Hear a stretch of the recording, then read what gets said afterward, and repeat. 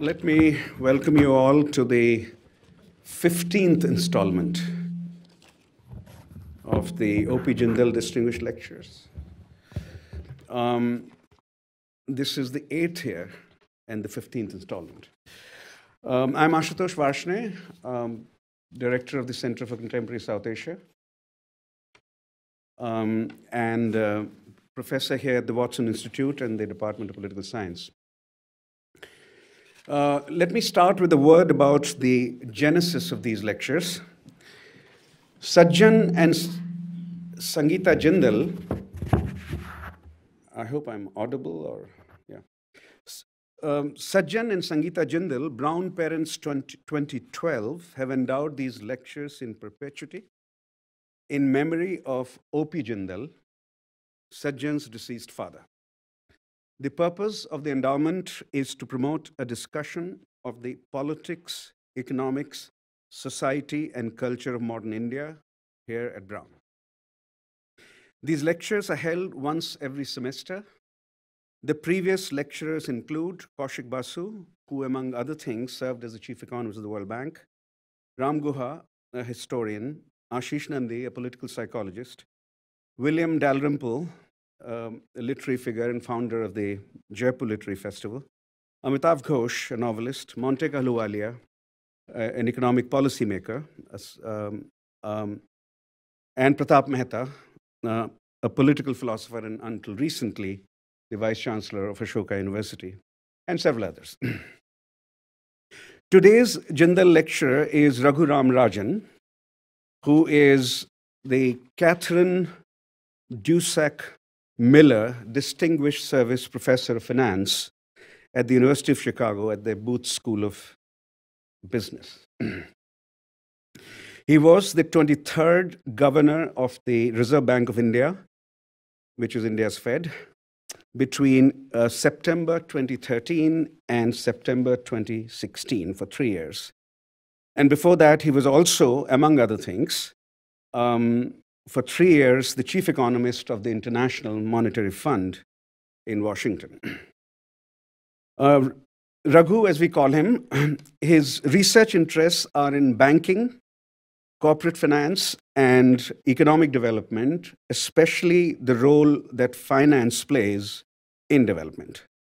His books include The Third Pillar, How the State and Markets Are Leaving Communities Behind, published earlier this year.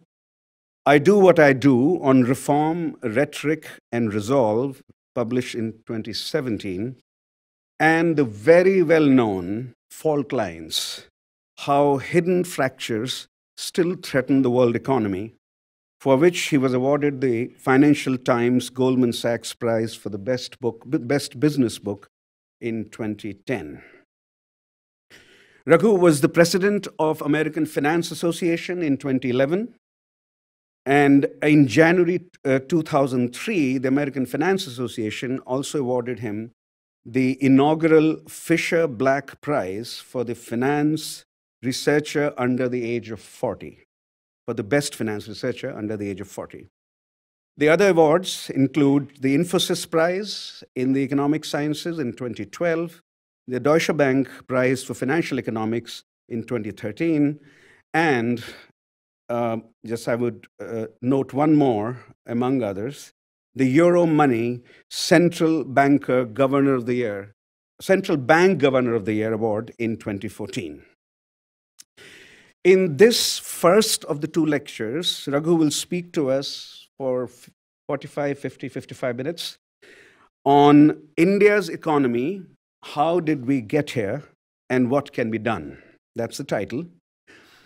I might add, it's an important addition, that this is Raghu's first full-length public lecture on India's economic policy since leaving office in September 2016.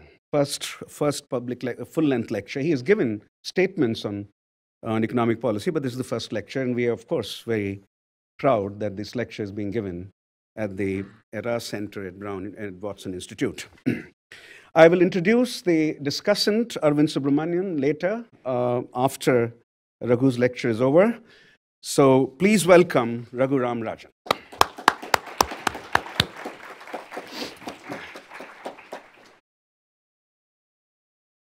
Thank you. Thank you very much. And it's a great privilege to be asked to deliver this lecture, especially given the illustrious names who have preceded me here.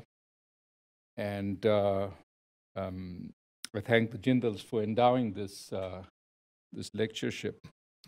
So what I want to talk about today is really where we are in the Indian economy. By the way, I've got you under false pretext. I'm only going to talk about how we got here. What we do about it is for the next lecture, which is on Friday. So let me talk a little bit about where we are. And let me start by saying we are in a very worrisome place in India today. Growth has slowed considerably. The fiscal deficit is large, leaving little room to do something about that growth. And there's rising debt levels in many areas in the Indian economy, some of that distressed. So India is an economy which, for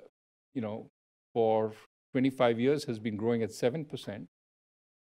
But what we see today is much slower growth. And if we are to believe Arvind Subramanian's work, I'll talk a little bit about it later, perhaps even lower than the headline numbers that we see. So what I want to talk about is how we got here. Why are we here? What are the things that we've done wrong along the way, both sins of commission as well as sins of omission, things we didn't do and that have brought us to this pass. So I want to focus on the next few slides, talk a little bit about growth, talk a little bit about the fiscal, and talk a little bit about debt and distress, just to give you a sense of where we are. And then spend a lot more time on trying to analyze the roots of the problem, which then will help us think a little bit about what can be done to rectify it. Okay? So the first is to show you that, in fact, we have been slowing. Again, this is not taking into account some of Arvind's concerns. We were growing really fast before the Great Recession. And then 2009 was a year of very poor growth. We started climbing a little bit about it after it. But since then, since about 2012, we've had a steady upward movement in growth, going back to the pre-financial crisis growth rates. And then since about since about mid-2016, we've seen a steady deceleration. And now the latest numbers were 5% for the last quarter.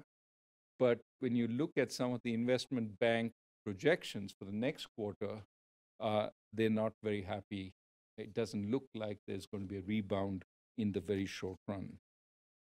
Now, some of the reasons for this, the first two series are the fiscal year 2005 to 2011 sources of growth. This has a pointer, right? The pointer is this.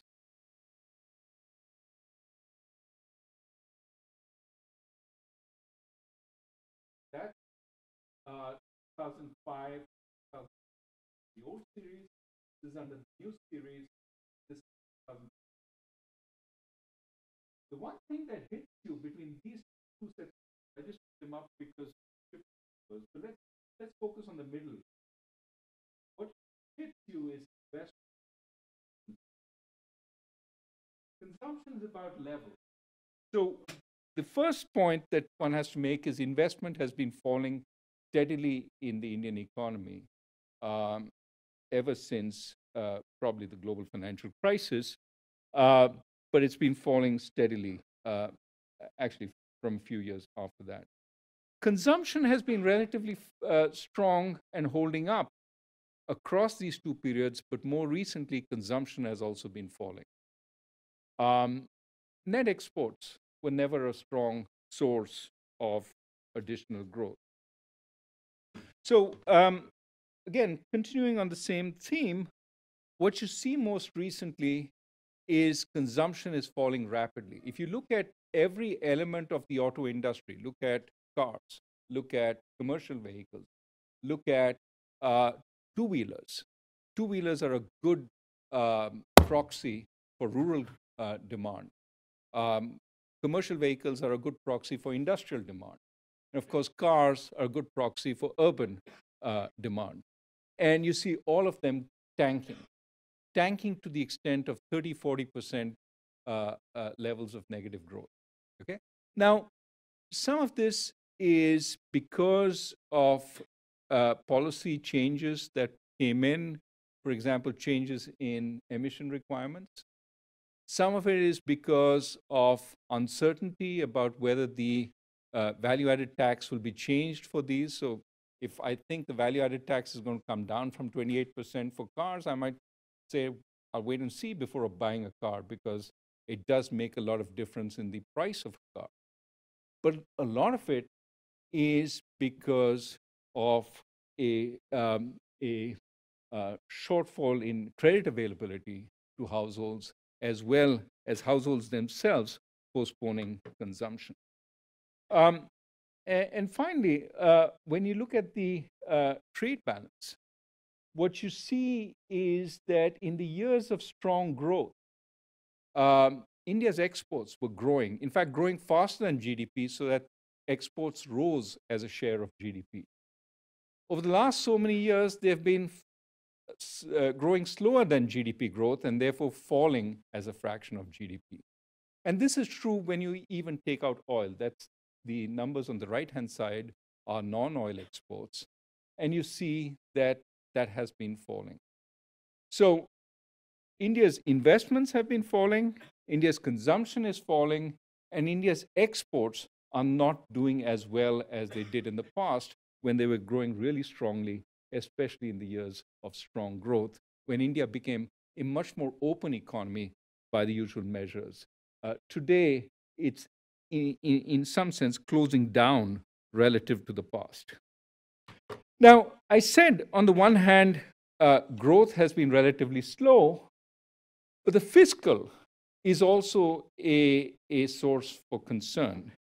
India's fiscal deficit to GDP is officially 7%. That's the sum of the state government's fiscal deficit and the central government's fiscal deficit is about 7%, has been flat around that for the last few years. But the reality is this fiscal deficit conceals a lot. The headline numbers, again, conceal a lot. If you look at the projections for the coming year, the revenue projections are very optimistic by most counts. And we just had a corporate tax cut, which, estimates of its cost vary, but that's going to add to the burden of the fiscal deficit. What is less noted, but something that the Auditor General has pointed out in India, is there's a lot of borrowing which is going off balance sheet and which is not being counted in the fiscal deficit. For example, the Food Corporation of India is essentially a department of the government. The Food Corporation's borrowing should be thought of as part of the fiscal deficit, but is off balance sheet.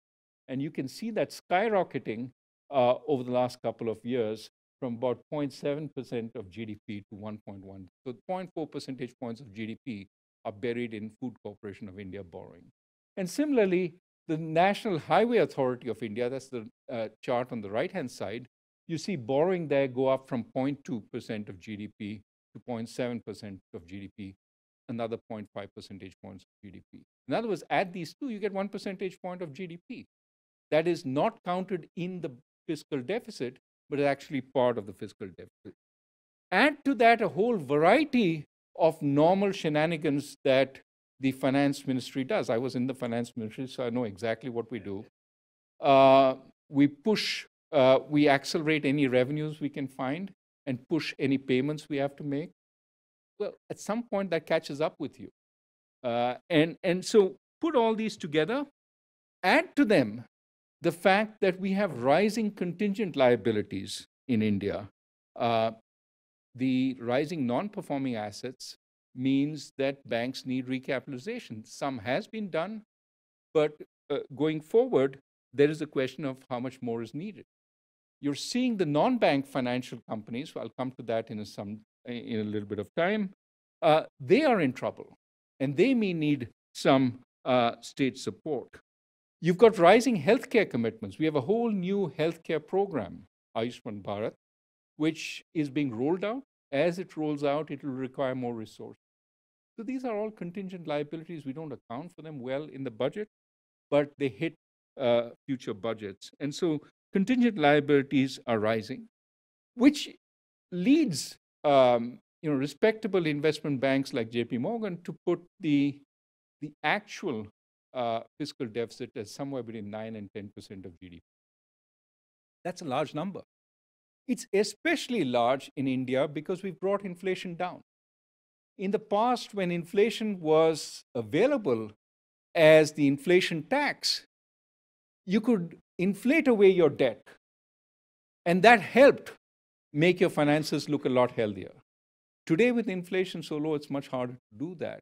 You actually cannot inflate away your debt that easily, and therefore, that's a source of concern. Our fiscal is tighter than similar numbers would be in the past. Now, let me go on to debt and distress.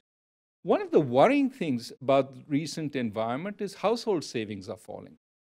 So households are saving less.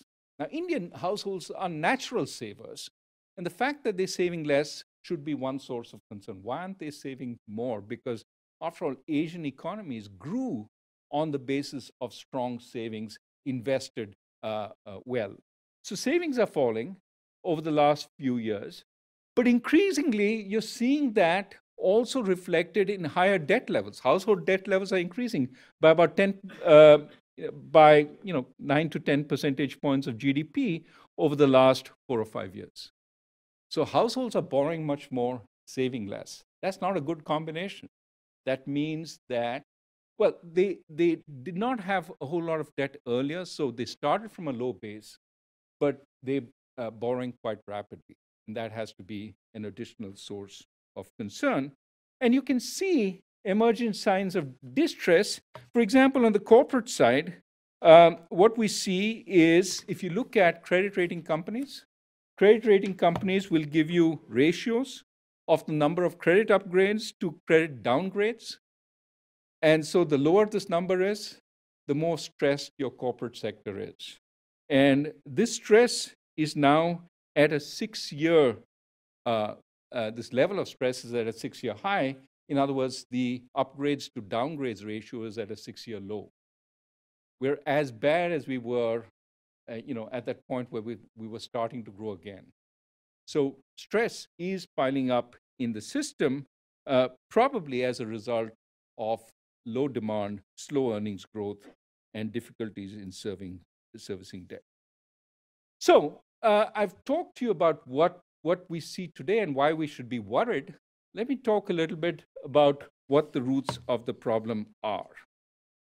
And I want to argue broadly that we've really had no significant continued reforms in India to propel economic growth since 2004.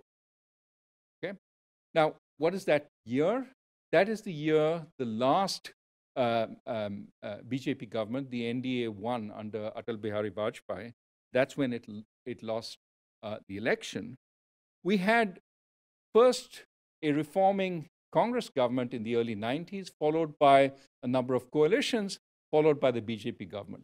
That 15-year period, or 14-year period from the early 1990s to 2004 was a period of significant reforms where we cut down our tariffs, became a more open economy, and even did some privatizations under the Vajpayee government.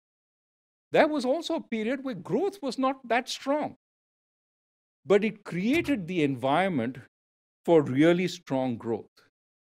The problem with the Vajpayee government was that even by the end of its term, we still hadn't got to the spectacular growth we saw in the next 3 or 4 years afterwards. at least the experience of growth amongst the broader people was not that strong. And so the Vajpayee government's campaign for re-election in 2004, which was based on India rising, simply didn't catch hold.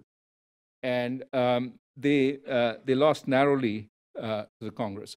Congress came in with a coalition government which had the communists in it, and really could not continue the reforms that the NDA had started because simply there wasn't that much consensus within the coalition partners. Nevertheless, there was an explosion in investment. And what you can see here is the rise in new projects announced as we go into 3, 4, 5. Just before the financial crisis, you have a substantial explosion in projects announced, strong growth, and many of these projects were completed on time. Power plants, many power plants completed, road building projects completed. The Golden Quadrilateral in India was done during the Vajpayee regime. So there was strong infrastructure investment, strong growth. Now, the collateral effect of that strong growth was it put a lot of pressure on resource allocation, including the institutions to allocate those resources. So a lot more need for land, a lot more need for iron ore, a lot more need for coal, a lot more need for spectrum. All these pressures rising at the same time as demand for these across the world is rising. Iron ore, for example, strong demand in China. The prices of these things are going through the roof, but we don't have strong systems for allocation because they were never that valuable. And so, iron ore was, we really had no system to allocate it. First come, first served, take it. But as they grew more valuable, the old systems of allocation simply didn't work anymore. And we needed more formal structure. But we didn't put those formal structures in place. We still had the old informal arrangements, and that became the source of tremendous amounts of corruption. So one of the consequences of the strong growth was a series of corruption scandals which came to light in UPA 2, the second term of the UPA government. Now, UPA, the Congress-led Progressive Alliance, got what it thought was a boost at the end of its first term through a massive farm loan waiver. Now, my suspicion, as well as of some analysis, is that really the boost came from the strong growth they experienced through much of their tenure. But the belief was these populist measures were an important factor in their re-election. And so when UPA 2 came into power, one, further reforms was stymied despite their ability to do further reforms by the fact that they really believed it was not from growth, but from these populist policies that they had gotten re-elected, and the emphasis was much more on populist policies in UPA 2. Net effect was right through UPA 1 and UPA 2, there were relatively few of the growth-enhancing, liberalizing reforms, especially because in UPA 2, even the reforms they wanted to do, like the goods and services tax, was stymied by the opposition protests, which grew louder and louder as some of these corruption scandals came to light. So UPA 2 was essentially a period where we didn't have significant growth-enhancing reforms. We had a lot more spending, especially on distributive stuff such as the Food Act, the Food Security Bill, and inflation started going through the roof. Inflation started going through the roof, in part because of strong demand, but in part also because we saw increasing supply bottlenecks being created in the economy. For example, because land acquisition got much harder, many of the bureaucrats, because of these corruption scandals, became much less willing to put out for fear that they would be sort of held up by investigative authorities. The bankers who were really quite willing to lend in the phase when, before the financial crisis, when projects were doing really well, now became a little more risk averse. Also for fear that if loan went bad, they get hauled up by the investigative authorities. So essentially, the economy started slowing down considerably post-financial crisis, but also it had high levels of inflation. So macro stability was a great concern at this time. And India had basically all the bads: high levels of inflation, high fiscal deficits, and not so strong growth. At which point there was a course correction in the Congress government. It started the process of fiscal consolidation. Mr. Chidambaram came back to the finance ministry to focus on that. And we had done a little bit when we were faced with the taper tantrum. Those of you who remember that time, essentially Ben Bernanke said that he was going to end the process of quantitative easing in the US, and that immediately set off a real bout of volatility in financial markets. Capital started flowing out of a number of emerging markets, and emerging markets that didn't have good macro numbers, amongst which there was India, were thought of as prime candidates for money to leave. India was one of the fragile five at that time, and we lost capital very quickly. So that was a wake-up call. And the government listened at that time and transformed to focus much more on macro stability. Bring the fiscal deficit down, try and enhance growth, try and do whatever reforms were possible. And at that time, I think the RBI also joined in trying to bring down inflation into making that a focus. Move forward from the UPA 2 to Modi 1. I'll call it Modi 1 just to distinguish it from NDA. It came in on the basis that the old government was relatively corrupt. It was going to be much cleaner. It was going to create jobs. It was going to run a transparent government. And of course, there were the traditional BJP elements like Kashmir Uniform Civil Code, and Mandir that they wanted to make. But that was all on the side. The central issues were jobs and lower corruption. And as it came in, it started implementing some important reforms on the macro side, on the sectoral side, and to some extent on the household and populist side. I want to show you this as the fact that during UPA2, investment started plummeting and has stayed low really since then. This is the other platform that, the other attempt at macro stability, which was to bring inflation down. That has been a success. We have brought inflation down in India from the double-digit levels that were there. But what I want to emphasize is that in this period, we had the advent of Modi's, Prime Minister Modi's government, and it started going about macro, sectoral, and household-focused reforms. Unfortunately, it has been a mixed bag. It has been a mixed bag because, on the one hand, as I just showed, we haven't been able to revive investment. We haven't brought investment back. A lot of the promoters who started projects in the past are now highly stressed with high levels of debt. They simply cannot start new projects, and banks are anyway not interested in lending to them. Even old projects, if you look at the projects that are stalled, they have also been increasing and haven't been brought down significantly.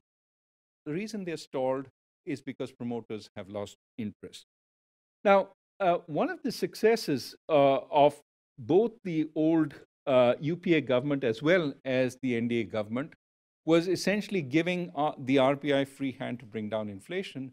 That has been a success. Inflation is low and has stayed low for a considerable period of time. The RBI also undertook a series of reforms, for example, opening up branching, licensing, improving retail electronic payments. We now have a state-of-the-art payment system for retail payments called the Universal Payment Interface, which actually is better than many places in the world. Uh, these were all small level reforms. But one of the big concerns that was there was that as projects sort of initiated fell, there were also a whole lot of old projects which were stalled and getting into distress. Bad loans started building up in bank balance sheets. And that's what you see here. That is, the NPAs of public sector banks started rising. Now, the problem with banks when they start seeing bad loans is there's a temptation to hide them, to push them under the carpet, especially if the bank CEO has a short horizon. I'm going to be gone in 2 years. Why do I have to recognize all the bad loans now? They're going to hit my profitability. Why not bury them for the next 2 years? The next guy can deal with them, right? So, evergreening is a constant feature in banking systems across the world. And you really have to force the banks to recognize the bad stuff because until they recognize it, they don't do anything about it.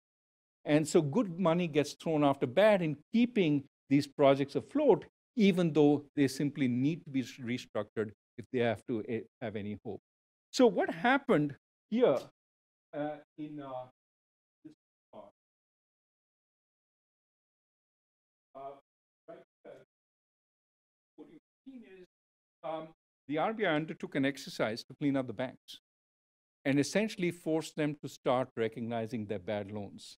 And what happened as a result, this was the asset quality review undertaken by the RBI, is the NPAs of the banks shot up because there's a lot of stuff they had been burying, which came to light at that point. Now, what the classic way of dealing with this is force them to recognize, force them to start dealing with these loans and working them out with the promoters so that they can be put on track. In the meantime, recapitalize the banks so that they have enough capital to make new loans where lending is necessary. Now, bank recapitalization has been halting. The government has done some, but typically been a little behind the curve. What the government did, which was very important, was pass the Insolvency and Bankruptcy Act. Now, one of the problems in India in the past, as some of you in India know, is that it's very hard for a lender to recover money from a borrower because there's no way of essentially forcing the borrower to pay up. We had a bunch of acts passed, but every time we had an act passed, it worked initially. For example, what was called SARFAESI, an attempt to give lenders the right to seize collateral. But after a little while, the promoters figured out how to stymie the lenders once again. SARFAESI got clogged up in the courts. The debt recovery tribunals got clogged up in the courts. And so the Insolvency and Bankruptcy Act was yet another attempt to try and force the borrower to repay their lenders and not have the lenders go from pillar to post in trying to look for their money. And initially, it has worked.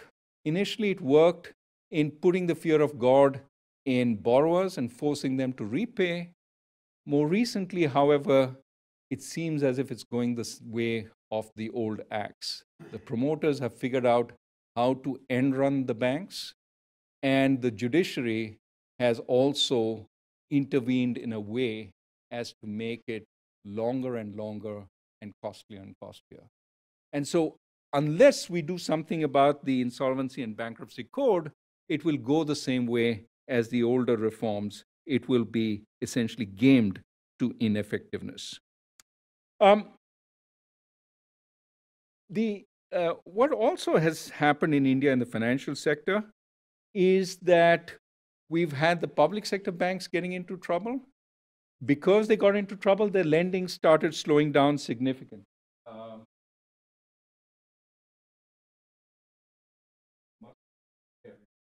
So what you see is that the public sector banks, that's the blue line, were lending a lot post-financial crisis. And then as their loans started getting into trouble, started reducing their lending. Now, 2014-15 is important. What here is public sector bank lending is up, open while private sector. What does this mean? As the bad piling up, they were stopped. And so in order to get them lending again, you needed to force them to break the bad, then they would start lending again, and that's exactly that.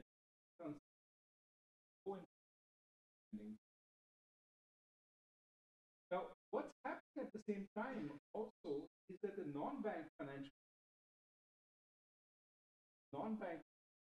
that's gray line, are also lending level. So in recent years, the public sector banks have started lending much less. The private banks and non-bank financial companies have lent much more. Now, the private banks have been relatively careful about their loans. A lot of their loans are retail loans. The non-bank financial companies were also generally careful about retail loans. But one source of lending was has been a lot more problematic for them, which is they lent to developers who built out some of these projects. And those developers have gotten into trouble because of the slowdown in the retail sector. And as a result, the non-bank financial companies also had incipient loan losses on their balance sheet. But this came to a head when a big non-bank financial company, ILFS, essentially imploded in September 2018. And as a result of that, non-bank financial companies found it hard to get credit. A lot of them have gotten into deep trouble since, because not only do they have little access to credit, but they have loans building up on their asset side, which are going from bad to worse. So this is broadly legacy problems piling up. We're not able to clean up the projects that are stuck. We're not able to clean up the banks fully, but that process is underway. Non-bank financial companies have filled the breach, but are also starting to get into a little bit of trouble. Now, two big actions also happen over this time, which create significantly more problems for the system. The first is, out of the blue, India demonetized 87.5% of the currency. Now, essentially what happened was the government said 500 rupee notes and 1,000 rupee notes are no longer currency. And what happens when you demonetize 87.5% of the currency? Basically, people don't have currency to do transactions with. Some of it was replaced, but it was replaced slowly. It took 3-4 months to replace it entirely. In that period, the informal sector basically didn't have money to do its transactions with. These are people who don't use credit cards, don't have checks, and essentially a whole lot of them got into trouble. It's hard to measure the damage that was done to the informal sector because we really don't collect statistics on them. But the anecdotal evidence is a lot of people went out of business, and there's some actual studies which show it now, that especially in rural areas, there's a lot more fall in transactions done as a result of the demonetization. But in addition, there are sectors which deal primarily in cash for a large part of the transaction or some significant part of the transaction. Real estate is one sector that is especially focused on cash. And this sector was already, as I said, weakening, but with demonetization, it got into further and further trouble. And that also then spilled over to the developers who had built this real estate, and then further to the non-bank finance companies. So that was blow number one. And measures of how much this setback growth vary from 2-3% of GDP for a couple of quarters to 2-3% of GDP on an annual basis. Now, this is all using stuff we can measure. What is harder is to think about the stuff we can't measure. Certainly, if you look at employment numbers, for example, put out by the CMIE, unemployment went up significantly post-demonetization. The second big blow was the goods and services tax. Now, demonetization was introduced without substantial preparation. I say substantial because we know there wasn't enough currency printed to replace the currency that was taken out. You had to print at full speed for the next 4 months. Typically, you don't do such things. you typically, when you demonetize, have the money ready to roll out on the day you demonetize. That was not done, suggesting the timing was chosen for other reasons than everybody was fully prepared. That leads to the next issue, which is we had the rollout of the goods and services tax. This is a wonderful concept. Demonetization was misguided in concept. It was not a thing which either affected its aims, which was to bring down black money, or affected what became a later aim, which is substantially increase the level of electronic payments or substantially formalize the economy. What it did was create a lot of pain in a very short period of time, especially for the poorer, informal segments of the economy. It was brilliant politically, though, because the government won the UP election soon after demonetization. So it was sold politically very well, but it was not an economically well thought out idea. The goods and services tax was the next big reform, and it is something that the UPA government has been pushing, hadn't gone through because the BJP had opposed it then. The BJP took it on, and to its credit, managed to push it through as a constitutional amendment. It was a sound concept, but again, initiated without enough preparation. The computers weren't ready for the volume of transactions, which means right off the bat, you had to say, don't do this, don't do that. Okay, we're going to simplify the forms. There's a lot of back and forth, which essentially undercut compliance. And the constant fiddling with the rates, I would presume, also created uncertainty. One could argue that some of the recent fall in demand for cars, for example, is because people are still trying to figure out, are they going to reduce the tax, the goods and services tax on this from 28% in order to enhance demand? If so, I don't want to buy now. I want to wait till they reduce it. So this fiddling back and forth creates uncertainty, which eventually has effects on growth.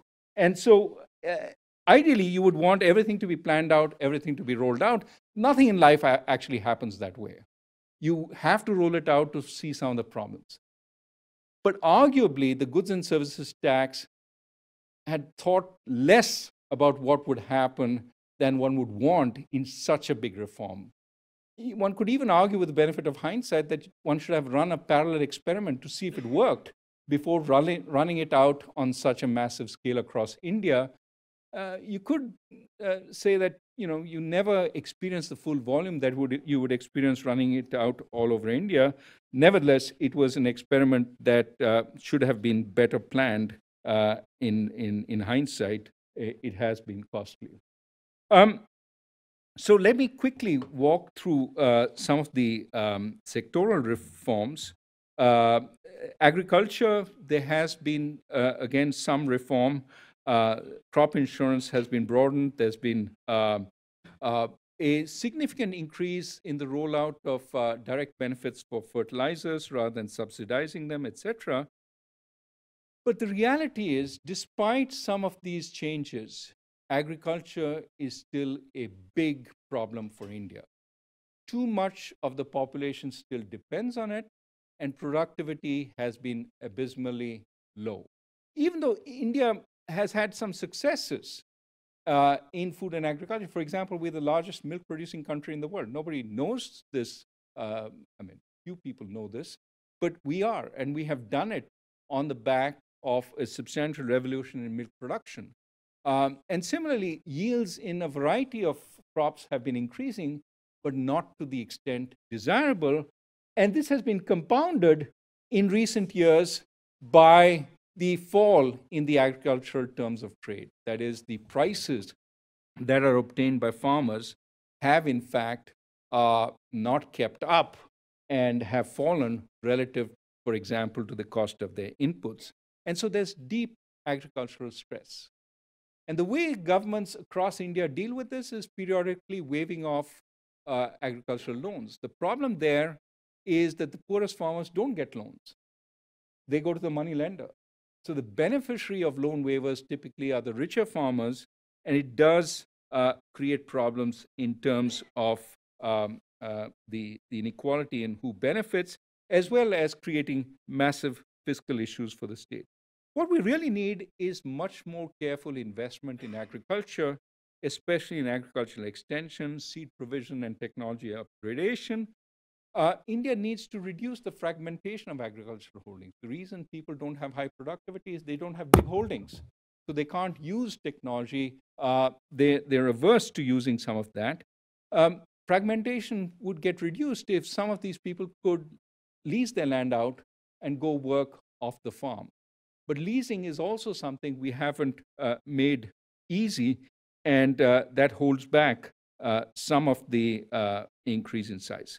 Perhaps the most important problem in Indian farming is the price the farmer gets is often very low compared to the price at your table. And that's because there's a whole range of middlemen in between who absorb some of the rents. Every politician comes to power saying, I'm going to make the farmer get more, but they come up against strong vested interests, many of whom have political connections amongst the middlemen. And so we found it hard to remove that middleman. There's been initiatives on creating electronic markets, on creating warehouses. We need to do far more of that in order to give the farmer a good deal.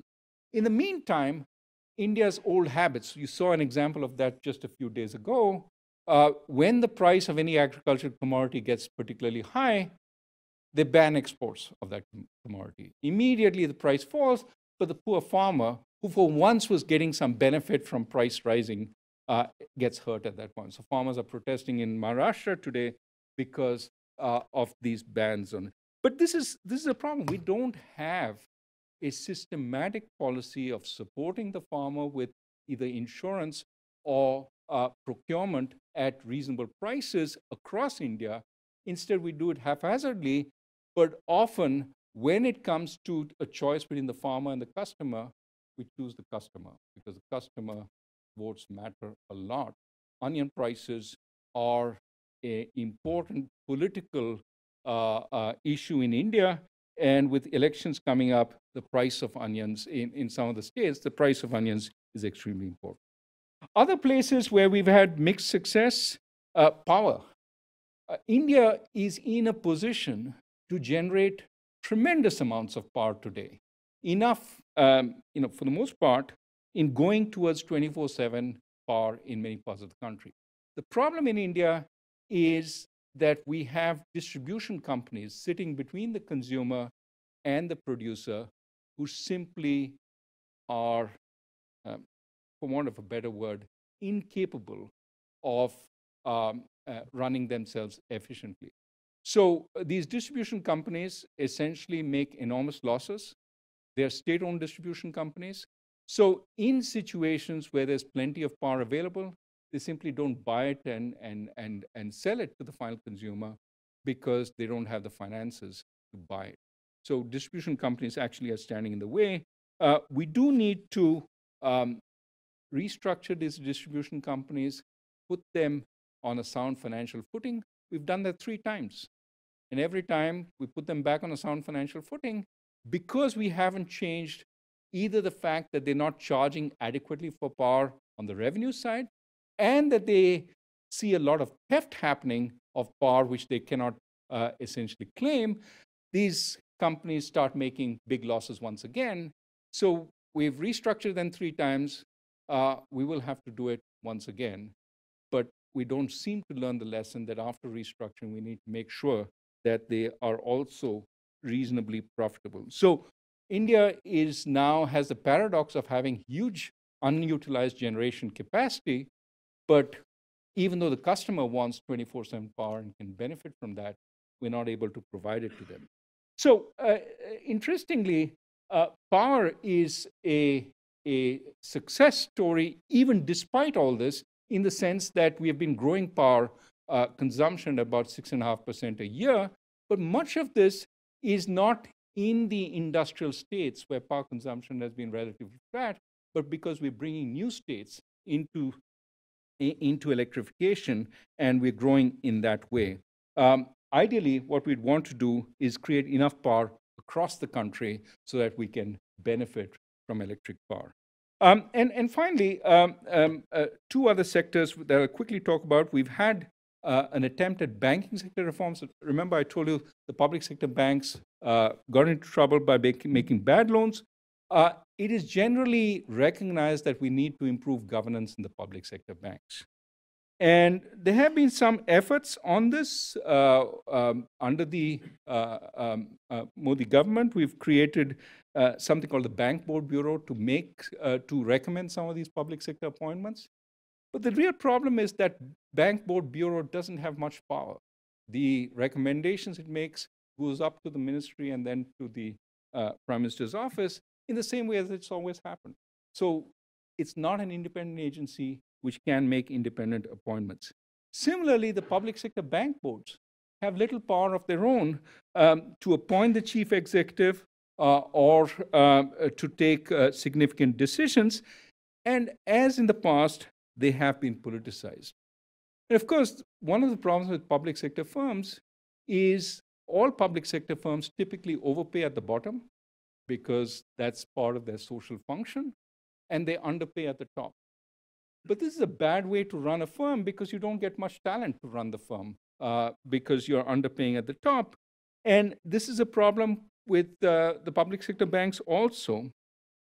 And I think this has to be fixed because increasingly in the financial system, there is a need for really capable people to run these banks. But you simply cannot attract them with the kinds of salaries you pay, even if you're willing to recruit from the private sector, which historically hasn't happened, except for two instances, again, to give credit to the Modi government under that government. What has happened most recently is something that I think was unnecessary, and we'll see how it plays out. Recently, what's happened is in an attempt to improve the public sector banks, we've consolidated them. We've picked, you three get together, those three get together, the other three get together. Largely, I think on the basis of the kind of information technology they use, so that they have the common information technology and also the areas they service. The problem, as everybody associated with banking knows, is mergers take a lot of time and are a big headache. Who occupies which position? How do we merge departments together, et cetera, et cetera? These bank mergers are coming at a time the banks are already dealing with high levels of NPAs, non-performing assets. They're coming at a time that the economy is slowing. It's probably not the right time. It may be the right move, but it's not the right time. And banks, public sector banks, are going to be engulfed in managing the mergers over the next few years instead of actually focusing on making better loans. And finally, one of the problems with public sector banks is that they have government mandates imposed on them. Thou shalt do this. And those mandates are generally uncompensated. The latest mandate comes from the Modi government's emphasis on lending to small and medium companies. There was a whole scheme called the Mudra scheme, which got them to lend. Unfortunately, that experience hasn't been turning out particularly well. So what do we do when that experience doesn't turn out well? Do we clean up the system? I think what we've seen now is an attempt to try and not recognize the problem, which is we're going to have forbearance on the MSME loans that go bad. In other words, they will not be recognized. And in fact, we're going the other way. In order to revive credit, because credit is not flowing, we now have the concept of loan mela. Those of you, anybody know what a mela is? It's a fair, right? And a loan mela is a loan fair. Come one, come all, get your loan, right? Now, you wonder how much credit, careful credit assessment goes in when you're supposed to give loans in a loan mela. I think the early signs are the banks are trying to do credit analysis. We will see going forward what kind of pressure they are subject to in order to make these loans. So the broader problem is the public sector banks are in difficulty. The reality is they need significant governance reform. Much of what is being done is, initially there was some appetite to do it. Unfortunately, now we're doing stuff which probably takes away from governance, takes away from cleaning up their balance sheet, rather than necessarily improving the quality of their balance sheet. One example of this that I pointed to was the pressure on public sector banks to make some of these MSME loans. And finally, let me come to the issue of trade and investment. That has been a focus of the Modi government, a good and necessary focus. However, what trade and investment needs really is an increase in the ease of doing business. Because ultimately, you get more trade if you have more efficient firms who are able to produce both for the domestic economy and internationally. Now, here again, what one would want for is a slashing in some of the old regulations that hold back firms and focusing on improving the ease of doing business. Now, there's been some attention, but largely focused on the World Bank indicators of the ease of doing business rather than the actual conditions in India on what prevents businesses from working easily. So as a result, we haven't got that significant boost so far in business opening because, in fact, it may not have become that much easier for businesses to operate in India. One of the recent concerns has been on tariffs and taxes. If you want more trade, you should bring down your tariffs because today, the way trade happens is through global supply chains, moving goods back and forth. In order to move goods back and forth across borders, you need low and stable tariffs. Instead, what we have is high and fluctuating tariffs in certain areas. Not all areas, but certain areas. And that becomes a concern for business. What will the tariff be next month if, in fact, I open a business here? India is not part of any significant global supply chains, and that makes it a problem if India wants to increase its exports. Similarly, taxes. The recent cut in corporate taxes is beneficial in attracting firms to India. But what firms worry about is not just the level, but the changes. Is this going to change? Am I assured that when I put my investment in India, it will stay at 15 to 17%?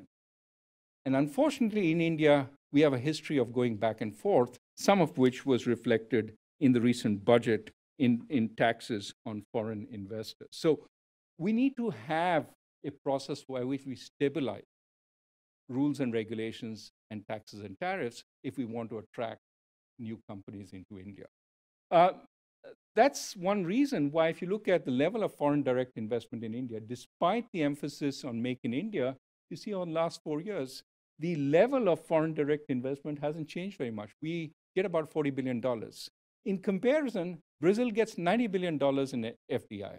I'm not even talking about China. China is a different, occupies a different space. We have had some successes. For example, in India,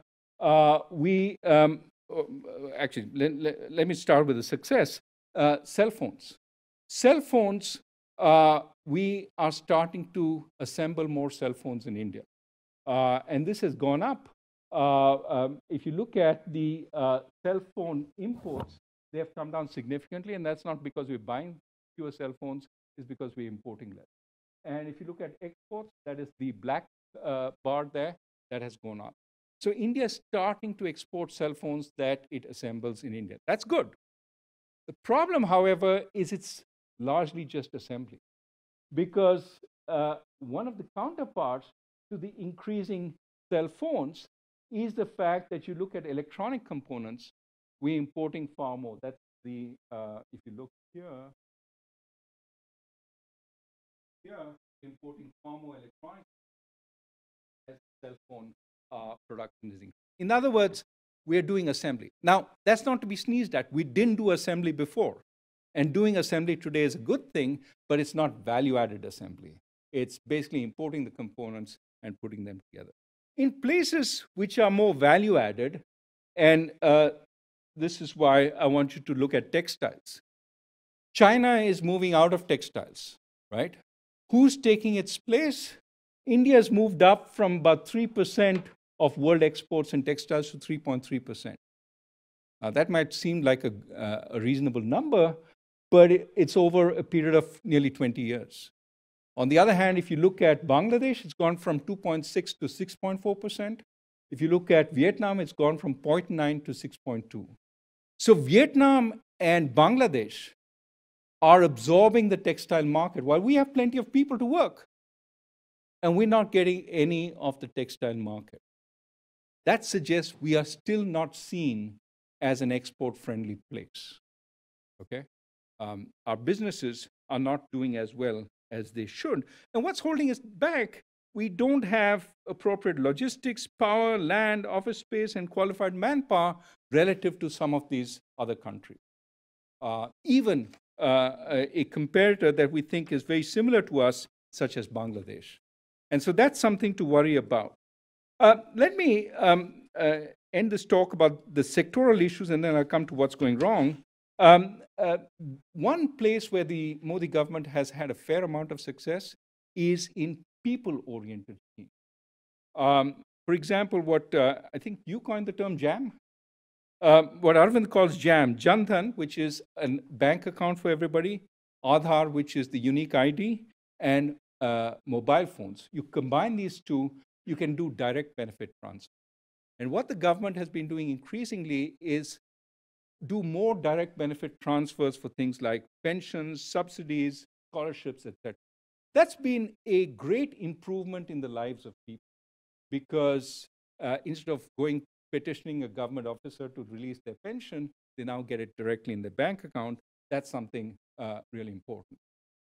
Similarly, Clean India, Swachh Bharat, the signature program of Prime Minister Modi, in building toilets for all. Now, there's a lot of complaint that these toilets are built, don't have connections to the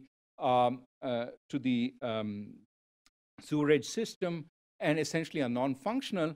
But nevertheless, a large number has been built, and there is a change to some extent in how these are viewed. So that is a benefit. India needed to end open defecation, and if we've made some progress, if not actually achieved that goal, it is an important step forward. Similarly, attempts to reduce the burdens on the poor, cooking gas, for example, for the very poor, that's very beneficial because they don't have to burn wood, which can be tremendously harmful for the housewife as she breathes that wood. So cooking gas connections for the poor, another positive, with the subsidies for that cooking gas being paid to these direct benefit transfers. And finally, Ayushman Bharat, the attempt for healthcare for all, at least for the very poor, I think is an important step forward. Now, all these are good steps, but clearly there is more need for rigorous evaluation of how they're working and to make sure they work as well as they can. For example, there was investigation of accounts, and while a lot of accounts had been opened, some hadn't been used, simply because when you give bureaucrats a number to achieve, they achieve it without necessarily thinking about the larger goal, which is accounts need to be opened but also used. Similarly, toilets need to be built but also used. And so there is we have to work on this to make it much more effective, but it's an important step forward. And finally, there are, as with everything in India, accusations of fraud. For example, with the healthcare program, now there is talk of some of the private hospitals having built the government and build it for things that are not actually happening.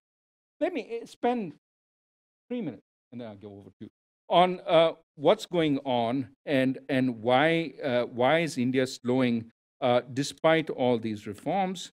And I would argue that there's an attempt to say this is because of the outside. The world is slowing. Well, the world actually was growing more slowly in the earlier period. Sometimes we want to pin it on oil. Well, oil is actually cheaper now than it was in the earlier period when we were growing strongly. And of course, sometimes we want to pin it on trade. Trade has been relatively weak in both periods. I think looking to the outside, to blame the outside for what's going on is probably wrong. What is probably a better explanation is really this is a consequence of not having invested for nearly 15 years, or I should say probably since the global financial crisis, not having picked up the pace of investment. That's one. And the second is the lack of reform, of significant reform over the same period. And both those have combined with, these are acts of omission in some sense, with acts of commission. The sequence of demonetization and the goods of service tax essentially was a straw that seems to have broken the Indian economy's back, because it came at a point when the economy was already relatively weak. So if you look at one investment, we have slowed down relative to our peers. That's one big source of concern. But if you look at why things have slowed down, you see that post-demonetization, we had a substantial fall in growth. Then we had the goods and services tax. I think that just about that time, the economy was rebounding from the demonetization, but that the effects of the goods and services tax, plus the NBFC crisis, all those compounded once again to bring these things down. The bottom line is we need to essentially enhance growth. Last point I will say is all this is before we even come to Arvind Subramanian's critique. Arvind argues that even this low level of growth, he's not talking about the most recent, but he's talking up to 2016, even that growth may be somewhat mismeasured. And essentially, this is the slide that he wants us to look at, which is in the previous period, pre-2011 growth, we had substantial investment, credit, exports, imports. And since then, what we've seen is that everything has tanked, except the GDP numbers. Even though investment has come down, credit has come down, exports have come down, GDP has not come down. That's one version of what he's trying to say. The other version of what he's trying to say, I think this I found very interesting, is when you look at the central government's direct tax collections, even that has fallen considerably. When a country grows richer, actually taxes go up because people move into higher tax brackets and can pay more. And especially with all the reforms this government has done, we should see higher taxes. Instead, real taxes have actually fallen, as have nominal taxes over this period. So that's something of concerning. Let me end. So basically, signs of deep malaise, growth is significantly lower, the fiscal space is narrowing, debt industry is growing. India is losing its economic way. I will argue next time that perhaps the reason is because we are centralizing power without a persuasive economic vision. And if we do this, we risk wasting the demographic dividend. We talk a lot more about this in the next talk. Let me stop there. Thank you.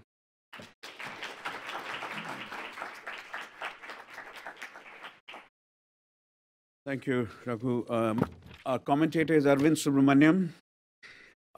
He's currently visiting lecturer in public policy at Harvard Kennedy School and non-resident senior fellow at the Peterson Institute of International Economics in Washington. He was a chief economic advisor to the government of India between October 2014 and July 2018, almost 4 years.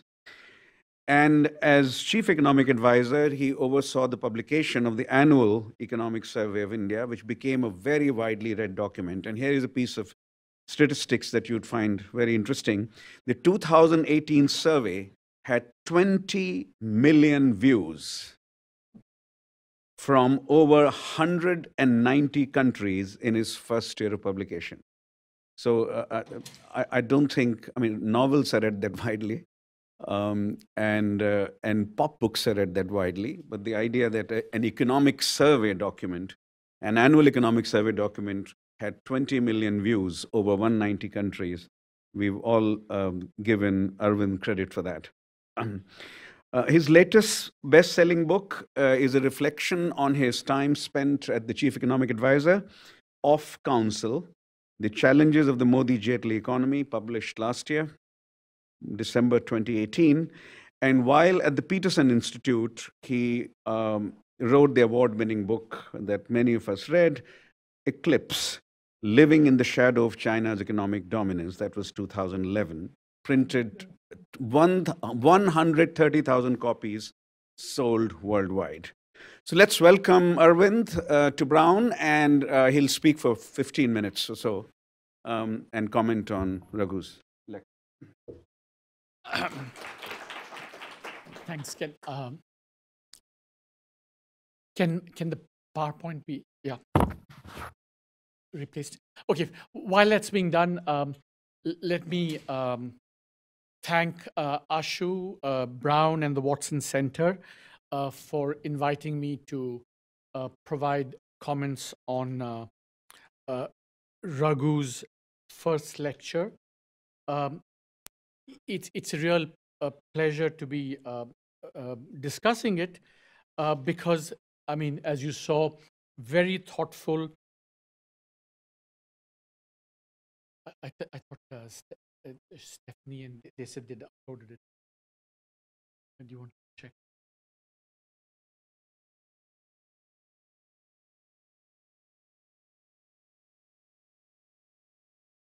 Yeah, while it's being uploaded. Yeah. So, as you saw, it's a very, very thoughtful and comprehensive lecture. And it's a pleasure to comment on it because, you know, there's a lot to agree with. There's some amount to disagree with, and I think there's also lots to kind of think, collectively think through going forward. I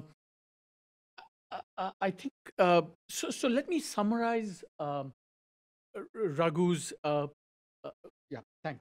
Let me summarize Raghu's lecture, a really thoughtful lecture, by saying, you know, the diagnosis is that there is a deep malaise, growth, fiscal debt, and distress.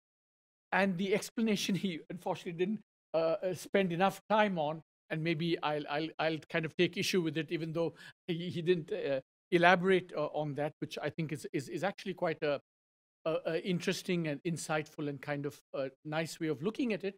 I mean, I'll disagree with it, but I still think it's worth thinking about. The explanation is that, you know, India is losing its economic way, in part because it's centralizing power without necessarily having a concomitant economic vision, as it were.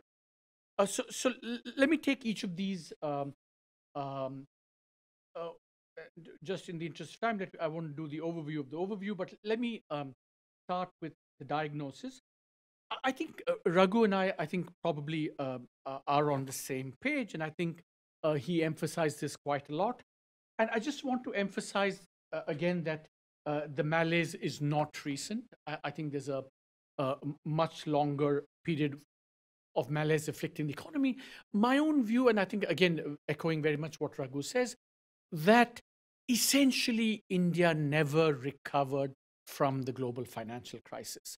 And if you look at, if you look at economic growth in around developing countries, what motors it, the main engine, are investment and exports. Those things drive growth in India. They drove growth in East Asia. Essentially, those two engines have basically collapsed. Investment collapses around 2010, and you can see the difference between the periods. And the credit thing also collapses along with investment, and trade collapses as well. And where I disagree with all the analysts, for reasons I would say, is that actually consumption, the other engine of growth, also actually collapses and only perks up very briefly in 2016, 17, and 17, 18 because of this credit bubble that the NBFCs fuel. So consumption also, so basically everything really declines. So the economy is a very different economy post-global financial crisis. Unfortunately, it doesn't get reflected in GDP growth. Raghu mentioned that. I don't want to talk about this, but I will come back to that later in a while. So think about the two engines of growth, I think, collapsing. I'm not going to talk about the export collapse because I think it's much more complicated I've been doing some recent work with a colleague. If there's Q&A, I'll talk about this. I think the export story, I understand actually a little bit less. I think it's the investment and credit story that I want to focus on a little bit more. And as you can see, essentially, if you look at what I call the twin balance sheet challenge, this is what I thought afflicted the Indian economy, which is firms are over-indebted because of the boom. They over-invested, things went bad. They saddled with all this huge amounts of debt. The counterpart, bad loans are with the banks. So bank balance sheets are stressed, corporate balance sheets are stressed, corporate profits are down, and therefore we have what Keynes might have called a magneto problem, which is essentially the financial system is jammed, and firms are also heavily reluctant to invest. So I think this is in some ways and this has been with us, as kind of Raghu also said, since the global financial crisis. I think I'll come to what it's morphed into in just a second, but I think this is at the heart of what has been India's challenge over the last 10 years. I think what the government and the RBI and somewhat Raghu would say is that, look, it's one of many problems. And in any case, we've done a lot of things, including, as Raghu said, the Insolvency and Bankruptcy Code. And so, I mean, we're acting, it's one among many problems, we're acting, and so what's the problem? And I'm going to argue that this is kind of neither captures how critical the problem is and nor how insufficient the response has been. And I think this has been a key, problem, challenge holding back the inadequacy of the response and maybe an under-recognition of how serious the problem was. So, at the risk of wading into, what is Raghu's natural territory, I'm not a banking expert, but I do want to dwell on this for some time because I think there are things here which speak very deeply about the Indian economy. And I would like, there's no one better than Raghu to kind of help us think through this. But I think there are things which I think I disagree a little bit with him, and maybe things which he also maybe didn't emphasize enough. And I want to go through that. So when you want to solve this problem of, balance sheets on both sides being stressed, I think you want to do what I would call the 5 R's. You want to do recognition. You want to recognize what the magnitude of the problem is. You don't want to hide it under the carpet. Resolution, all the, the bad loans with the companies, you want to kind of extract whatever value there is or liquidate it. Otherwise, they can't clean up the balance sheet. They can't invest. And then, banks have to take a hit. You have to recapitalize. Of course, the regulator has to regulate. And all of this has to be done along with changing the way banks operate in order to prevent the recurrence of the problem. Especially with the public sector banks in India, I think we've had a big problem. So how have we fared on these 5 R's over the last, 5-6 years? And I would say that on recognition, I think Raghu, being modest, I think glossed over the fact that I think the asset quality review that he started in 2015 and 2016, I think did quite a lot to actually, for the banking system to come clean. But I would argue still that, this is something I have to point out, Raghu, is that, for so many years, RBI, its severe stress estimate of what the bank loans were much below what it actually turned out to be, and much below what many common. So I think Raghu came along and I think accelerated the process, but I think we were behind the curve for very long. So recognition achieved, Raghu gets a lot of credit for that, but delayed, and now this is the problem. We are back to uncertainty because of all the things that are happening. We don't know now how much is the problem with the non-bank financial companies and the rebound, the consequence of those back to the public sector banks. So I would argue that, the asset quality review that Raghu initiated, I think was sorely overdue for another one, both for the NBFCs and the banks, because once again, there's too much uncertainty. And here, I think is where I'd be most critical of the RBI and government. I think when you think about a financial system, I think it has to be regulated. I think we've had so many kind of big kind of problems and scandals that, frankly, we didn't even recognize that these were problems for a very, very long time. I mean, what is happening now is that the NBFC blue line has come off, and Raghu alluded to the fact that quality now is becoming a concern with these NBFCs. But even before that, ILFS, Raghu, 90,000 crore company escaped. It's not that people, it's one thing, I think, to say, look, we knew what the problem was, but we are limited in what we can do because all kinds of political concerns. And I think that's a very valid argument. And I think there are many cases here where I think the RBI could invoke that thing. But there are some things which just completely everybody missed. ILFS came out of left field, completely unrecognized, unidentified.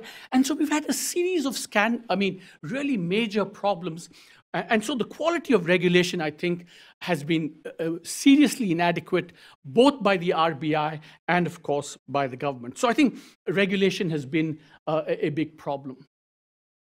I think as on the resolution, remember, why is resolution so important? I think if you were to ask me, describe Indian development over the last 50 years in one sentence, I would say India went from socialism without entry to capitalism without exit. So basically, there's no exit in India. So why the IBC is so important, why resolution is so important, is because, capitalism is as much about getting out as about coming in.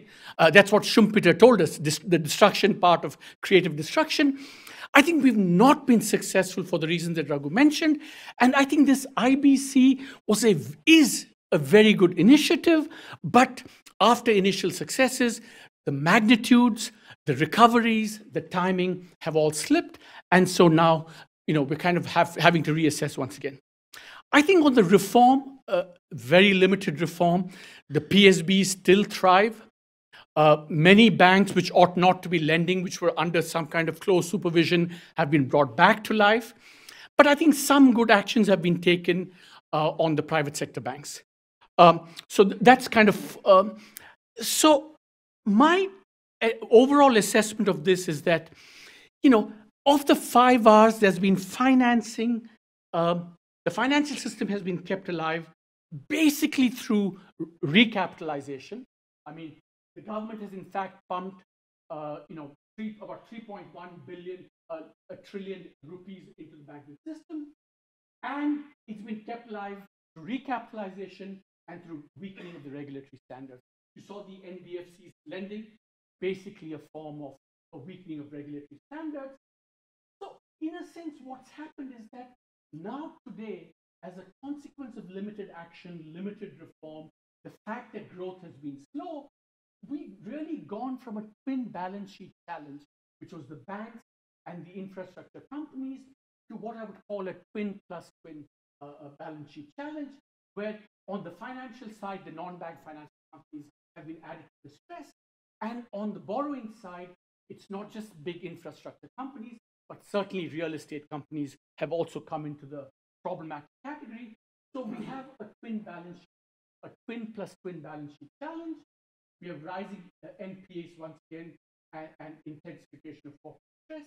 And this is a chart from Ashish Gupta of Credit Suisse, where NPA is rising, we are coming down, but now they've jumped once again, and we are back at very high levels. And remember, this is something that I don't know whether I'm going to call it the Subramanian law of non-recognition. Maybe Raghu will agree with that. At any point in time in any financial system, the stressed assets are 25, 30, 40% more than what the regulator wants you to believe or what they claim it is at any point in time. So this is almost, we can't, it says it's gone up officially, but we don't really know. So in a sense, investment and growth cannot durably revive unless we address this twin plus twin challenge. And that's why I think it kind of echoes what Raghu said towards the end, that if we don't crack this financial system thing in some reasonable way, we will be in this kind of eternal cycle of bad lending or problematic lending, financing, very little reform, and the cycle just continues again and again. And I don't think, frankly, we've been able to crack it. We've tried, but it really hasn't happened. And I think this is one of the big bottlenecks that the Indian system faces going forward. Now let me come to, I think, what Raghu didn't talk about, and maybe if I'm putting words in Raghu's mouth, I think he should challenge me. I think Raghu's point is that there's kind of lack of a persuasive vision, and there's a kind of centralization of power. Yeah, 5 minutes. What I would argue is that I think more broadly, I don't think there is a lack of vision. I think you may want to dispute the vision, but I think that there is a lot of vision and a kind of thing in what went on. Give you an example. I actually think that what Raghu called the kind of the household stuff is actually a grand vision, which I would call the new welfareism, which is, it's very, very, kind of carefully thought out. It's the public provision of essential private goods and services to the poor. And it's, bank accounts, cooking gas, toilets, housing, power, medical insurance, and now water.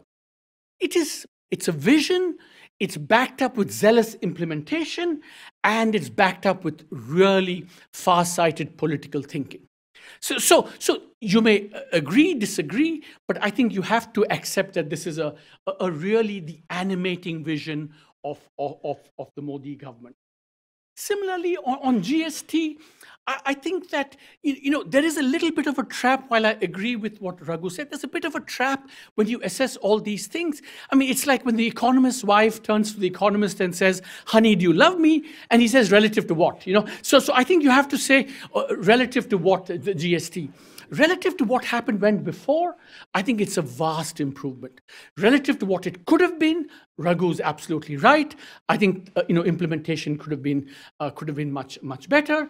But I think the process is by and large, it's learning. They're making mistakes, but they're learning, and so I think I'm still quite hopeful on the GST. Similarly, the IBC. It's a very reasonable response to the twin balance sheet challenge. It's just proving insufficient, so we need to correct. But you can't accuse the government of a lack of vision or not doing the right thing. Similarly, I think demonetization, you cannot accuse it of lack of vision, whatever else you may want to accuse it of. I think it's part of some very... And similarly, there's recently been some bold and welcome corporate tax reform. So if UPA 2 was paralysis, I think Modi 1 was hyperactivity with vision. So I think that can't be the criticism. Now, I'm kind of going to cheat a little bit and anticipate what Raghu is going to say and criticize that to some extent, because you say, Raghu, there's no vision. Instead, we should have an alternative vision. And the alternative vision is do land reform, labor reform, reduce ease of doing business, improve state capacity, the same litany.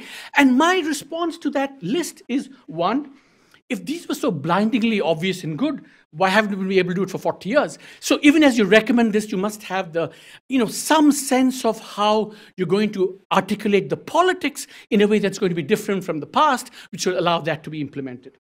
Similarly, I think it's very important when you allocate this thing, analytically, if these were such important binding constraints, how come we enjoyed a decade of gangbuster growth without any of this stuff? We should, between about 2002 and 2010-11, India grew gangbusters, exports grew gangbusters. None of these things were a problem. How come suddenly they're a problem? So we have to think more carefully about this. Similarly, when you talk about, a state capacity or whatever, I think you must remember in India, the intelligent question is not why is state capacity poor? I don't think it's a good question. The good question is, why is it that state capacity is so good? GST, Aadhaar, Manrega, we can roll things out on scale. I mean, whatever, watts and all, but we can't do other things on scale. So I think that's the interesting question, not that state capacity is uniformly weak, et cetera, et cetera. Similarly, when we talk about agriculture, I think Raghu was absolutely spot on in saying agriculture is a huge problem in India. But even as you say that, and even as we kind of recognize something needs to be done, we have to confront the fact that in India, almost every subject now going forward cannot be done by the center or by the states. Those days are gone. It has to be done cooperatively. Agriculture, some policies are controlled by the center, some policies are controlled by the state. Power, some aspects controlled by the center, some aspects controlled by the state. So the question is, it's not centralization, decentralization, but how do we do cooperative federalism? And we did it so well on the GST, why can't we do it on the other? And so that, I think, those are the kind of questions we need to be asking and thinking why. So let me end with a couple of kind of deeper thoughts, 2-3 minutes, and I end. I said, see, while, I mean, I kind of a little bit disagree with Raghu that the problem is a lack of vision, etc. But what then is the problem?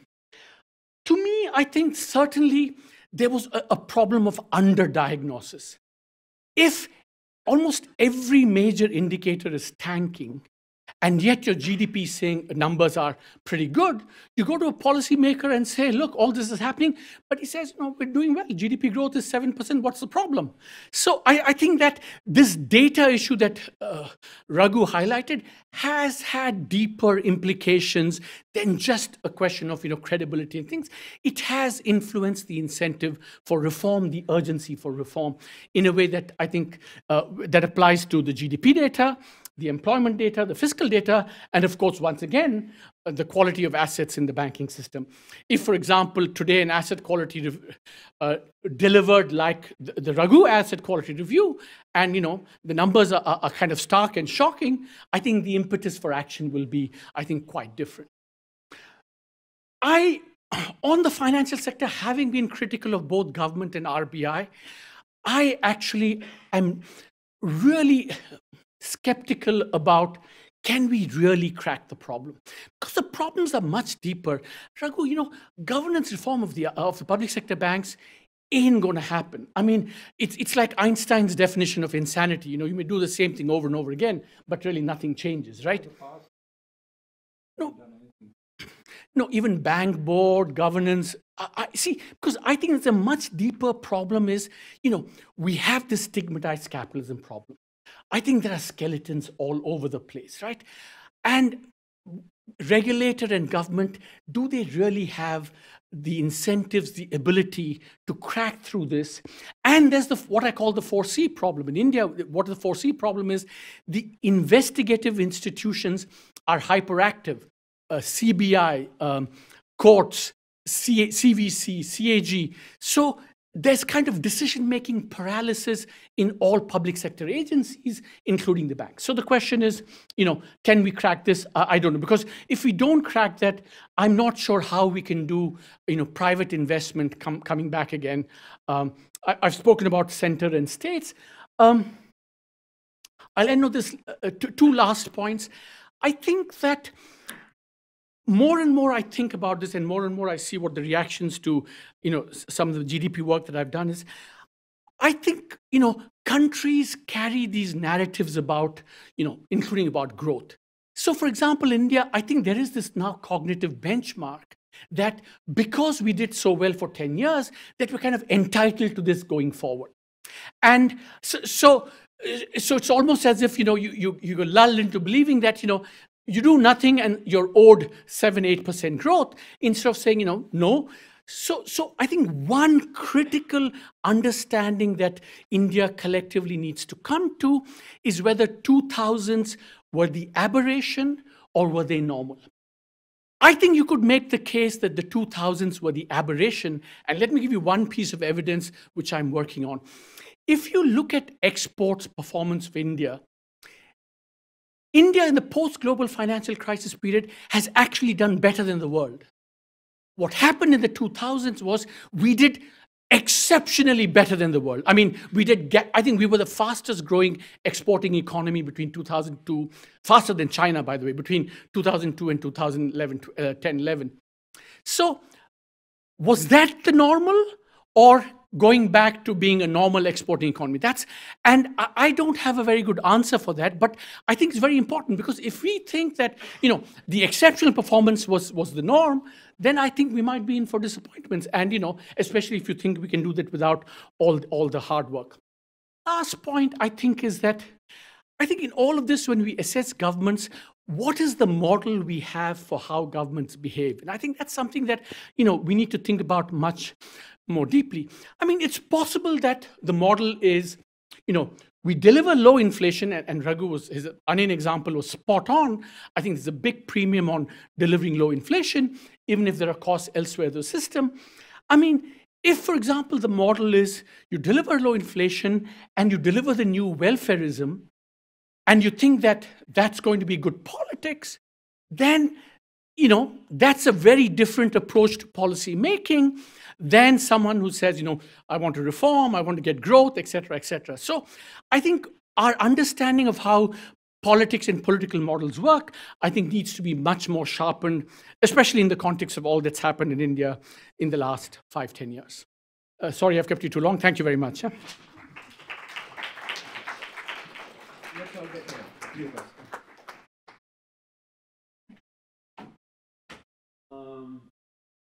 About 18 minutes left. 17.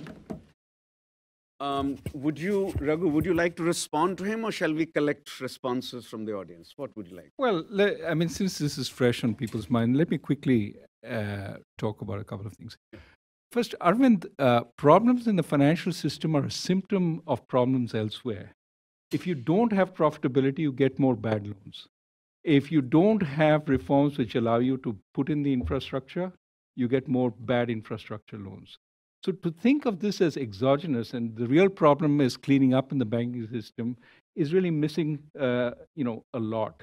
And so the question you should be asking is, why don't we have the conditions for growth that we had in the before pre-financial crisis period? And blaming it all on the outside is, I think, too easy. Blaming it all on slow growth elsewhere. India is poor. It has a lot of potential for growth on its own without relying on the outside. Yes, exports help tremendously then, help less now. But why aren't we growing, maybe not at 9-10%, but at 7-8%? Why are we growing so slowly? So to put financial sector problems before, I think, is probably missing the cart for the horse. Trade over GDP should be 40%, right? Or it's not there? It's come down. It's come down. Yeah. It's come down everywhere in the world. Everywhere in the world. So it's what? It's not 32, 33%, something like that. India? Yeah. In India, it's something like no, it's 45 goods and non-factor services, but 45%, 45%. The second, which I didn't get to, and which I'll talk a lot more about, which is the broader vision of the Modi government. I mean, I find it strange you call demonetization something with vision. I mean, of course, everything has a vision behind it. The question is it a coherent vision? Is it a vision that takes us forward? And unfortunately, I disagree with you on that particular act, whether it signifies it's a vision worth having, especially if it's so poorly, if its effects are so bad. On GST, this has been in the Indian DNA for a long time. What the BJP did was it didn't have it opposing the GST and managed to get it through the parliament, which was a coup, absolutely. But the problem was, after getting it through, it wasn't properly executed. And yes, I agree with you, cup half full, cup half empty. But this is a government which is known for implementation. Why wasn't more thought given to implementation there? Apart from that, the bankruptcy code has been talked about for a long time, as you know, both in UPA and NDA, and finally the NDA did it, which is good. But again, these are things that are in the pipeline, so to speak, of ideas. Question is, how do you put all this together into a coherent set of ideas? And that's where I think there's incoherence. You say you want to export more. At the same time, you keep increasing tariffs, keep changing taxes. You're not creating an environment to get an export-led economy. That's the sense in which I think we need far more coherence. You want bureaucrats to go out there and actually make decisions. You're empowering them. At the same time, you file cases against the previous government's bureaucrats for taking decisions which seem like in the ordinary course of business. So what is your vision if you're not thinking through all this? That's the question I have. Arvind, one question for you. What is your estimate of the negative effect of demonetization on growth? Yeah, look, I've not done any independent assessment, but let me say one or two things on that. One, as Raghu rightly said, I think on the informal sector, we don't know. We've had some studies which say they could be sizable. That's point one. Point two, but if you see this latest study, Gita Gopinath study, I think what is surprising about that is how small and brief the impact is on GDP.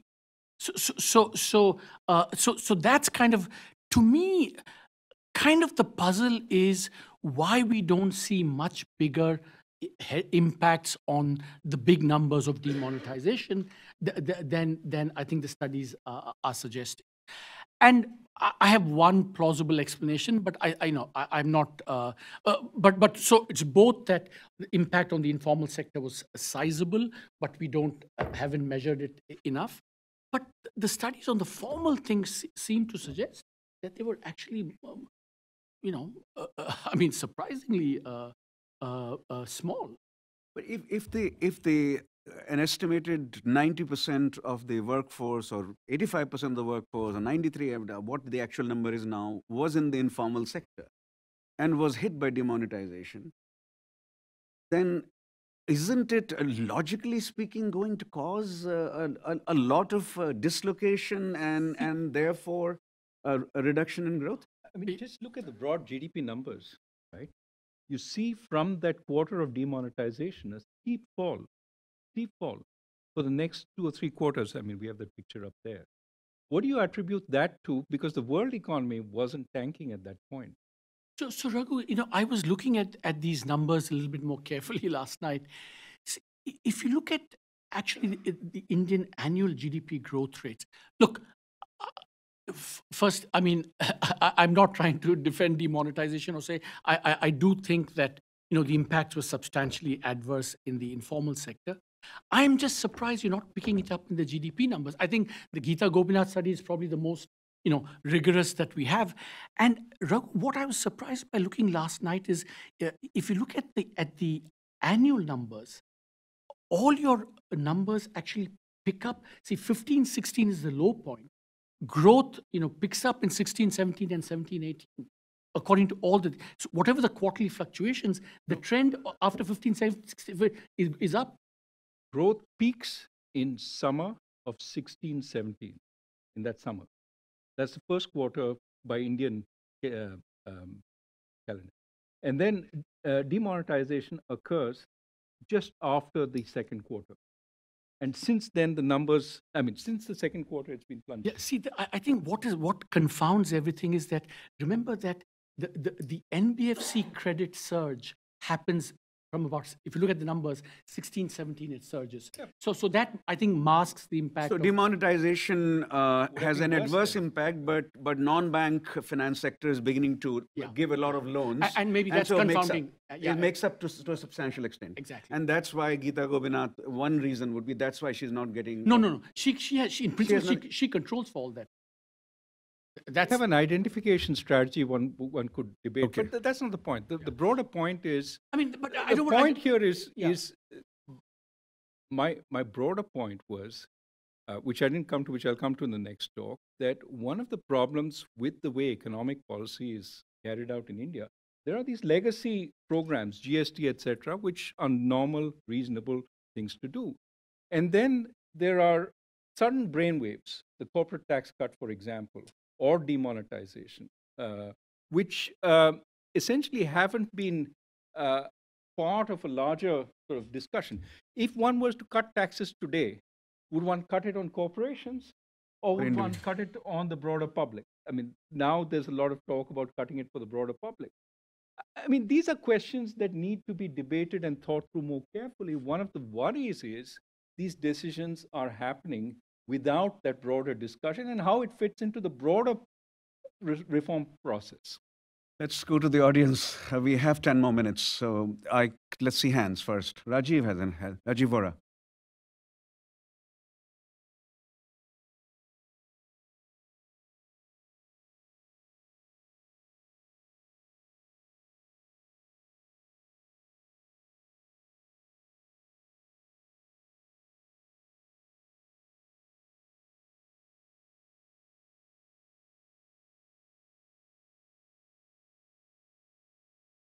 So I'm not sure Raghu is the right person to answer that. This is for political scientists. This is for political scientists. Go ahead, Ashu. No, but Rajiv's assumption is that economics drives elections. Yeah. Religious nationalism is a rather serious force. In determining. If you, on one axis you have demonetization, pain inflicted by that. On another, the expectation of the benefits that religious nationalism would bring to the Hindu majority. You compare the two, you calculate which one is better. But let me just attempt an answer. As an economist, I don't know anything about politics, right? But I think the narrative was, look, those fat cats who cheated on their taxes are standing in line with you. And they've lost a lot of this money. That's why the details on how much money came back were not released, because it gave the impression that a lot of these people had lost money and they were standing in line along with you. Well, of course, they didn't. They paid 10%. That was the going rate for converting black to white.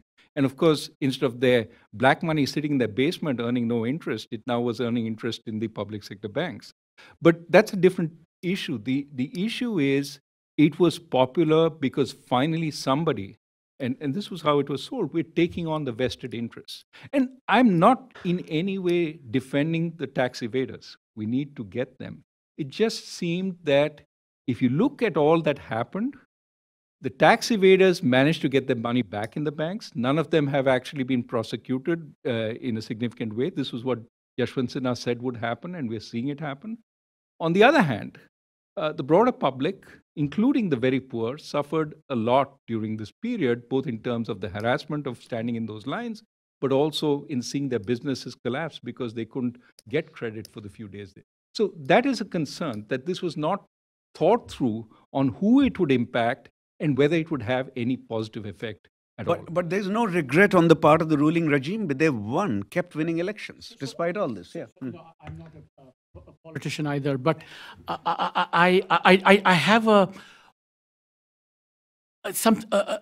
chapter in my book is devoted to this. I don't completely buy or believe what I argue completely, but I think there is a strong Schelling-like case to be made that the economic costs and the severity were intrinsic to the political success, i.e. that's a feature, not a bug of that. And we can go into it over dinner. I'll explain why that's the case. But I think, for me, what was also, when we talk about the GST, I think the other problem with the GST was it was burdened by the fact that demonetization preceded it. And so the GST had, and demonetization, as Raghu said, the GST was, I think, in concept and design, I think everyone agreed with it, but it, in the short run, affected the same people that demonetization affected. So GST had to carry the burden of its implementing GST, but also the burden of demonetization. Other questions? Yes, sir. Mm-hmm. Yeah.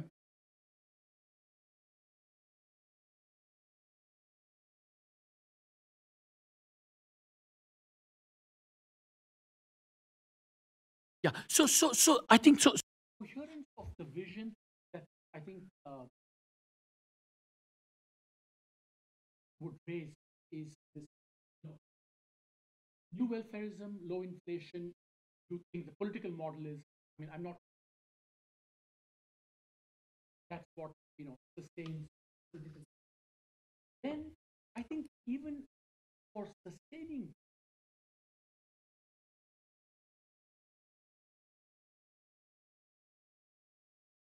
grow the pie in order. I mean, that part of the coherence, I don't know. But I think that, you know, uh, may not, it may not manifest itself in, a concerted effort to kind of get growth going, doing enough to take to keep this welfareist thing. But whether it'll work or not and how long it will. So let me understand. Is the argument that this new welfareism can be sustained without a significant upward accrual of, or say, significant increase in tax revenues? That's not the argument, right? No, I don't. As an economist, I feel it cannot be sustained. There's no question. It can't be sustained because, as Raghu showed, the kind of debt levels are rising. But I mean, the point is that you can sustain it for some period of time, especially if you can influence the narrative. If you can, do other kinds of things to keep it going. I think in the long run, it's not sustainable. But I think, how long is the long run? I just don't know. One election cycle or two election cycles can work, you say? Exactly, yeah. It's possible. Yeah, it's possible. You can't one election cycle, it has worked already. Exactly. A second also it can work without tax revenues going up significantly. Exactly. Because you can do, the off-balance sheet stuff. You have the narrative that, India is booming and the poor are getting a thing. So certainly, one cycle, yes, but in the long run, it's not sustainable. And I think that is it. Do we have that? Do the people have that coherence?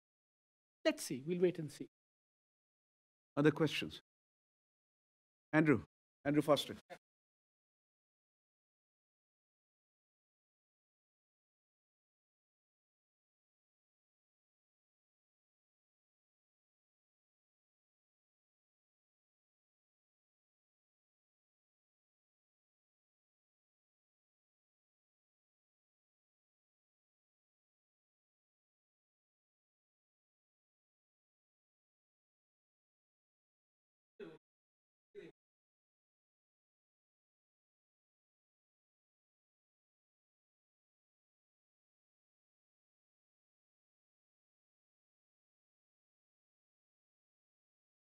This would also explain why IT boomed.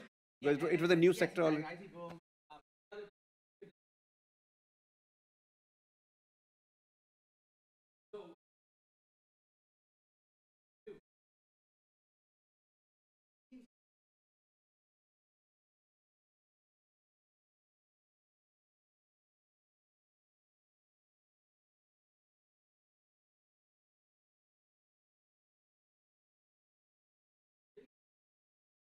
Well, I mean, there's something to what you're saying, which is, for example, land reform, making it easier to map land, digitize it, but also acquire it, which would be beneficial to all concerned, but has the worry that the poor will be exploited by the developer, and as a result, there will be problems. So we have to have protections, absolutely. But we don't have to have an act which makes it virtually impossible to acquire land, which is what we've got now. So the government, the Modi government, again to its credit, early on tried to reform or was talking about reforming the Land Acquisition Act. And then it was accused of being Soot Boot Ki Sarkar, the government of people who are suited and booted, and it backed off. Now, that's an example of a place where the the political ramifications. So while social security is the third rail here, land acquisition is the third rail in India, because it's very easy for people to protest. Not just that the land was sold at a price, but they didn't get the absolute highest price that would possibly be obtained, taking into account. So there are ways of dealing with this. For example, sharing the land revenues down the line, developing land and giving people back a piece of the developed land. I mean, there are ways of doing it, but we haven't approached those. And if we don't get land acquisition right, we're not going to get the infrastructure built. And of course, many stalled projects are stalled because they haven't got the land, including, as I understand, the government's signature project, the Mumbai-Ahmedabad high-speed rail, is being held up because land acquisition is being difficult. So the point here is you need to invest political capital here. But that means you have to have a sense of how it all fits together. And that goes back to my complaint. What is the overall vision of how it fits together? What are the key points on which you got to spend capital? Because we're spending capital, but maybe not in the right places. Okay. I think a fair point. I think that most of the things that you see are kind of de novo rather than, but we know that taking away entitlements everywhere is difficult. But the one exception is the GST reform, because it's come, it's kind of had to revamp the existing tax administration at the center and the states. And there was a lot of pushback against that. So broadly, I think your point is right. See, I think Raghu's, let me give you one other example why, I feel I'm less competent to make these judgments about, vision and coherence. I think broad point is well taken. Let me give you one example, two examples. Agriculture, the lack of policy stability, big problem, right? And in my time, I've been through 3 cycles of onion prices going up, export taxes coming down, tariffs when it comes down. And you say, this hurts farmers, uncertainty. But if your political model is that I'm willing to sacrifice farmers because I care about, price inflation for the middle class, it's not such a crazy thing to do politically.